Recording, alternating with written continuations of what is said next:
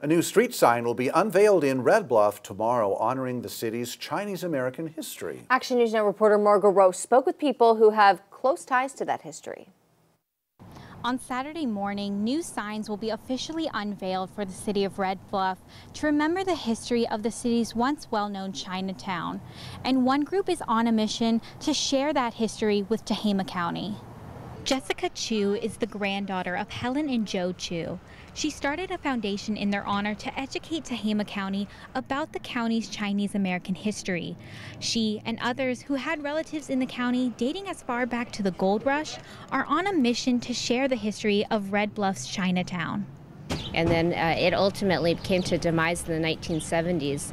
And the reason that the Chinatown ended was that modes of transportations were changing.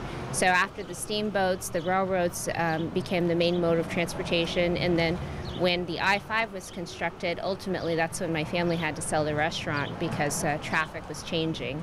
And so business changed. It impacted our family, impacted Jeannie's family.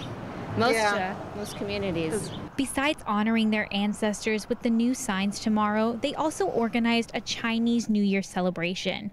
There will be a parade with the tradition of the lion dance, a Tai Chi performance, and speeches from the community.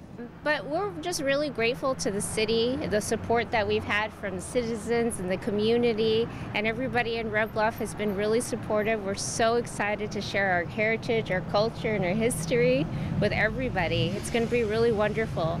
Chu says the foundation has a year's worth of events about Tehama County's Chinese-American history already planned out for anybody to enjoy. In Red Bluff, I'm Margot Rowe for Action News Now. Coverage you can count on. The dedication happens tomorrow morning at 8 a.m. on Main Street between Hickory and Pine Streets. And you can learn more about the history of Helen and Joe Chu Foundation under news links on our website.